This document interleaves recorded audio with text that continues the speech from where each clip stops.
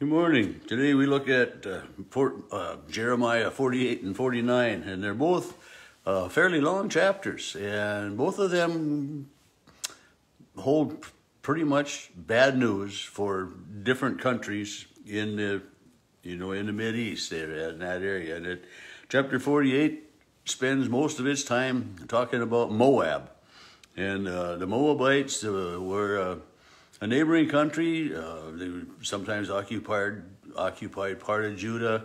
It was the Moabite women at one point in time that caused the Jewish men, the Israelite men, to sin. But but on the flip side, they caused that. It works both ways. You can't just blame one party anyway. But concerning Moab, it says, "Thus says the Lord of hosts, alas for Nebo, for it is laid waste."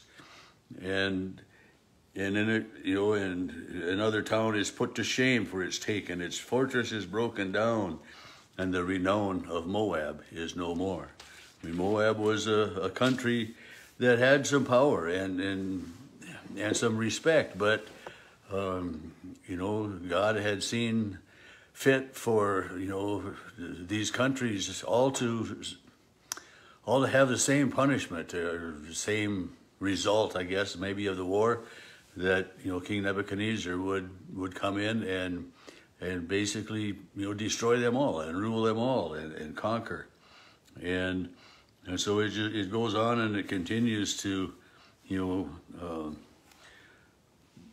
mention different towns and stuff, and in verse 2 it says, "Oh, you also, O madman, shall be brought to silence," and sometimes when you hear people rant and rave and that, but their voices will be silent.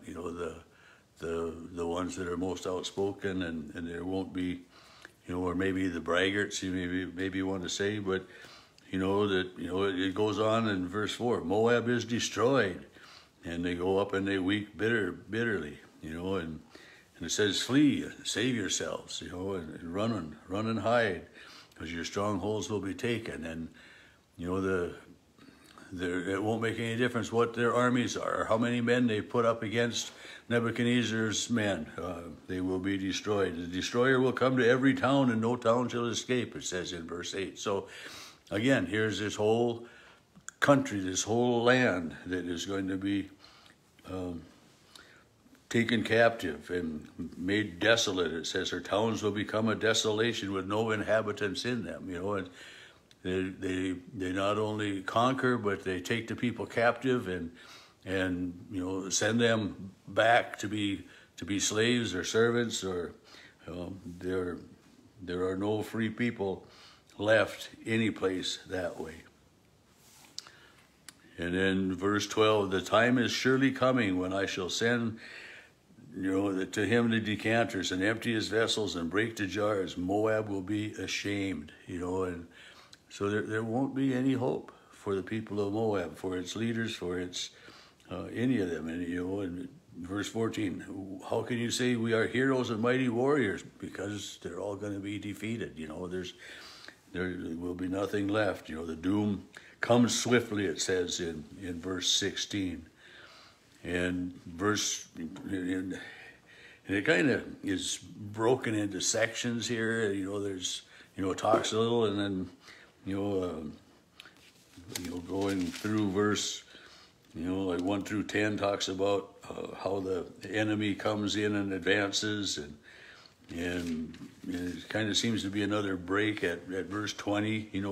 Tell it by the Arnon that Moab is laid waste, and then verse 21 starts, "The judgment has come upon the tableland." It mentions a bunch more cities of Moab, and nothing is going to be left there. Verse 34 again, "Heshbon and Delilah cry out as far as and a bunch more cities." This wasn't just one little small area. There was a lot of settlements, a lot of towns, and maybe the towns weren't very big. I mean, there's a lot of towns in our part of North Dakota that aren't very big either, but yet they're there, and people call them home. But Moab will be taken and destroyed and all be taken captive.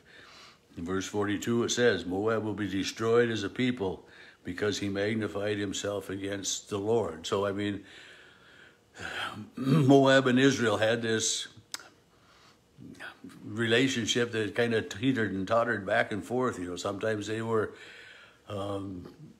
friendly toward each other and other times not. But Moab often came up against the people of Israel.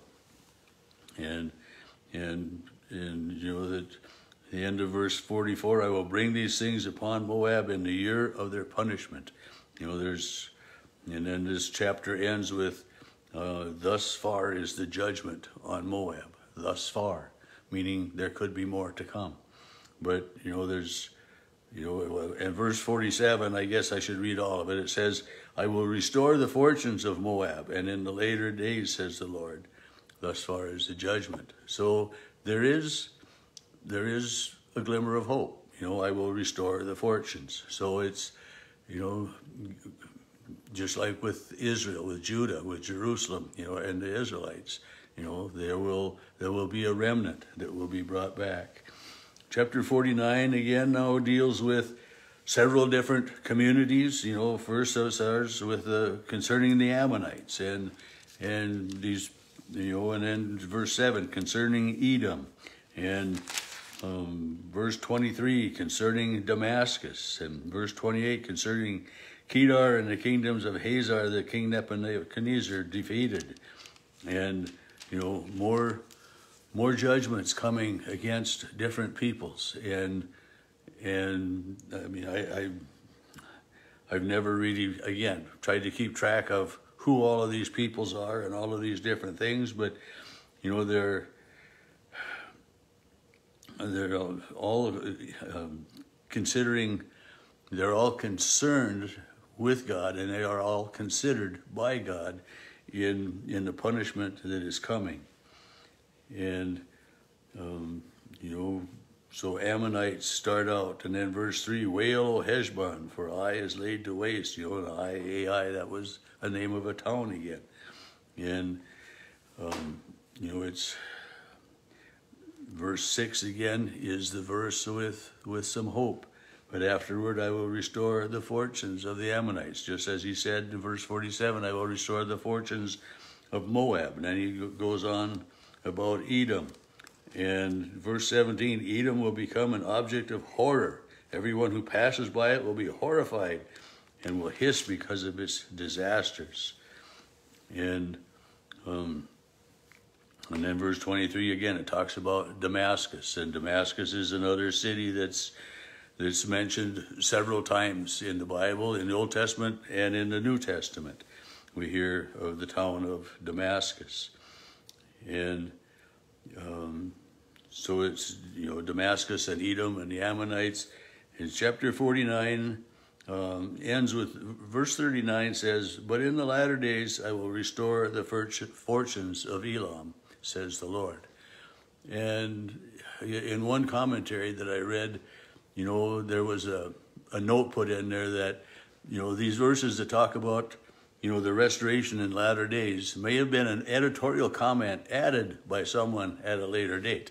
So it may not have been, you know, they're claiming, you know, something that God had spoken, or maybe it was hope, or maybe that was, these things were written down at a point in time after some of these fortunes had been restored. I mean, I have no idea, but regardless if they were added or not, when I read them, I see the promise of hope, the promise that all is not lost. And no matter how bad our lives get, you know, that's one thing we always need to remember, that all is not lost. There is hope. There is hope and promise in Jesus Christ.